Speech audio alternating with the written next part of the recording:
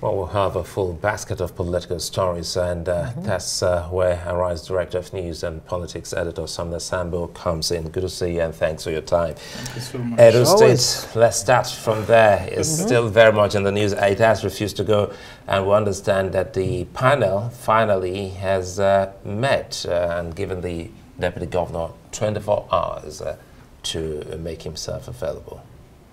Yeah, I mean, very good opportunity for him to present himself, though he had said that there's a valid court order that still subsisted and that the panel had not given him enough room. But I will advise that he should try to make himself available. I mean, because, you see, it's justifiable when you, as someone who's facing an impeachment proceeding, for you to actually be heard.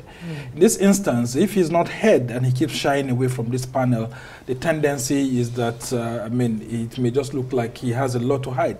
Yeah, I know that he's been trying to say that there's a subsisting court order, but, I mean, this panel has been rightfully constituted.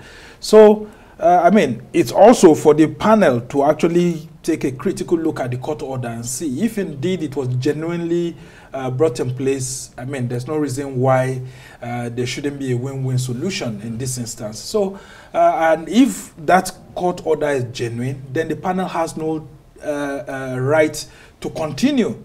So they will have to wait until the right thing is done. But for him, I would say that politically, I don't see where most deputy governors have survived an impeachment, because it falls within the jurisdiction of the House of Assembly to set up a panel, and eventually, once they do that, they shift the responsibility to the judiciary, and the judiciary just has to do its job. Yeah. So whether he appears or he doesn't, I mean, the panel has to submit a report. So I would just advise that he looks for a way and get proper guidance from his lawyers to be able to know how to do the right thing, instead of just saying that he won't go away. But 24 hours too, giving him that order, I think there's a lot of moves, a lot of moves being pushed from behind, and the panel has to be careful not to be seen to be tilted to one side too. Right. I wonder what his handlers can advise him on at this time. Just like we were saying earlier, the seeming disloyalty is never forgiven in this party, is politics, and Philip Shoaibu must be learning a great lesson in that. Let's go to Rivers State. I mean, it looks like Fubara is becoming the strong man of Rivers State, taking after his well, it was just a matter of time. I mean, the fear of Fubara seems to be the beginning of wisdom here. Yeah, I mean, there's much ado about the list. Tell us. Yeah, it was just a matter of time. I mean, you see that the governor is already flexing his muscles, and you would have seen that Tony Okocha, the APC Caretaker Committee chairman, actually, already shouting, because, I mean, he was a former chief of staff himself. He knows that these are the things that they do. And the sitting governor, I mean, who has all the powers to be able to do all, I mean, several things within the state, he's got the right to be able to defend his political career, because his political career is at stake here. And you would have seen that the accusation actually is that he wants to change the caretaker, he wants to bring in the caretaker committee chairman for the local governments, and he's trying to look for a court order and all of that. And then you will now find out that there are accusations that he's not implementing the agreement, the peace deal and all of that. So the question is, the other side, the State House of Assembly and the Wike side, are they also implementing the peace deal? That's the question. Because, I mean, legally, I mean, most of these House of Assembly members had defected. So legally, can we say that whatever the House as it's constituted is legal? Right. Because that is the situation. They are saying that he's implementing a budget that is illegal, because the majority of the House members, they didn't pass it. But also, do the majority of members who are sitting at the House of Assembly, are they legal? This is a real conundrum. How do you I mean, because they all said that they are defected to another political party.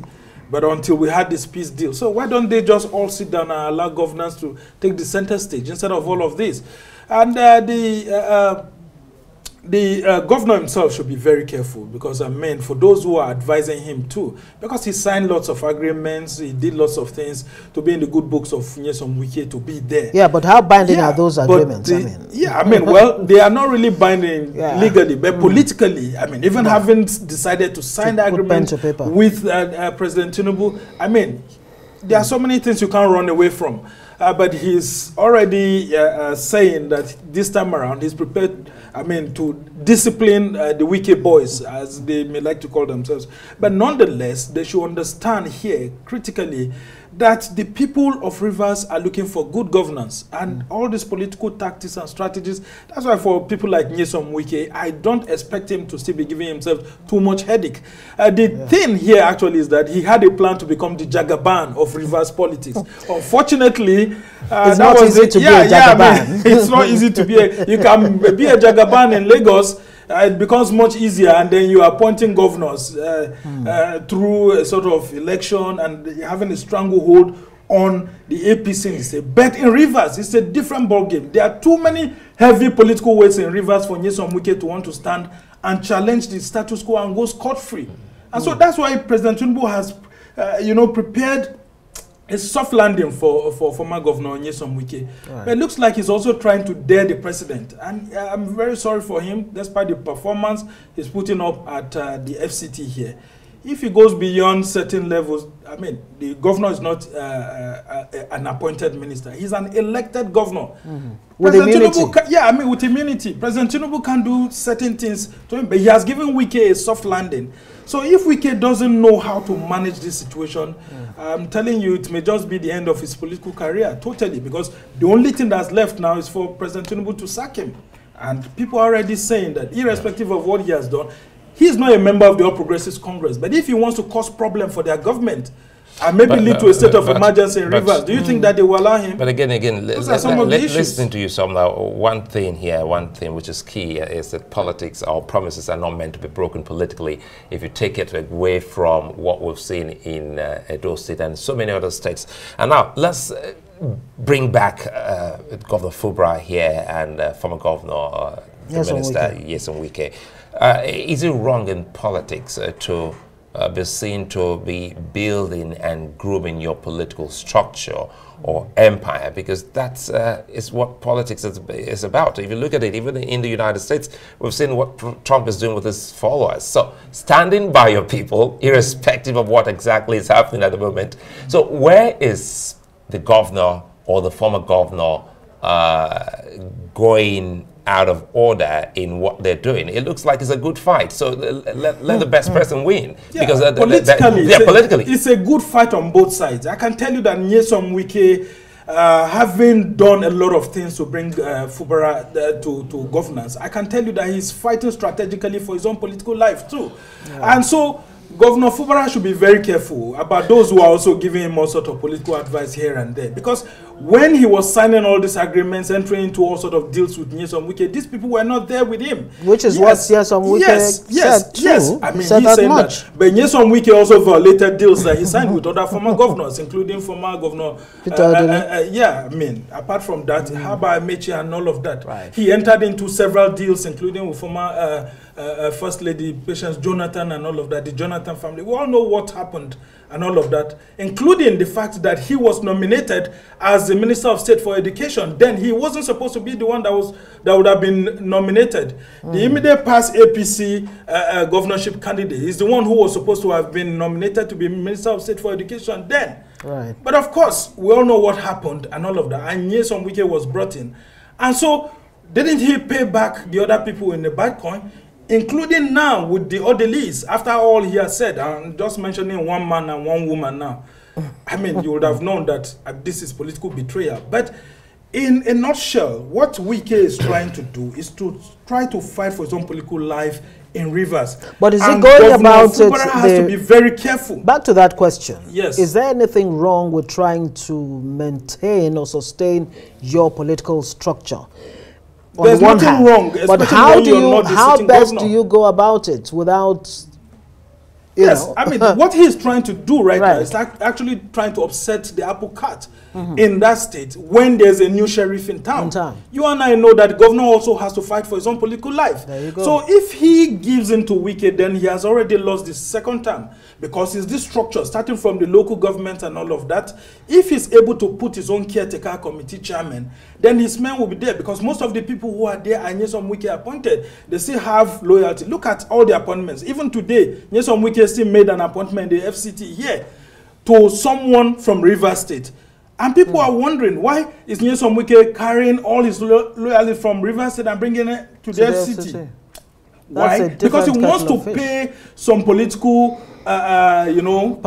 patronage here and there, so as to boost his own chances. But is Wike still going to contest for governorship in Rivers State? No. Big no. So why doesn't he allow the person who's already there to continue with governance? And that's why the Grassroots Development Initiative, which Wike himself, started, have withdrawn from him. They've withdrawn and gone to the incumbent because there's a sitting. Can you imagine, for example, President Buhari's loyalists coming to stand against Tinubu in government when Tinubu is the president? That is what Nyesom Wike is trying to do.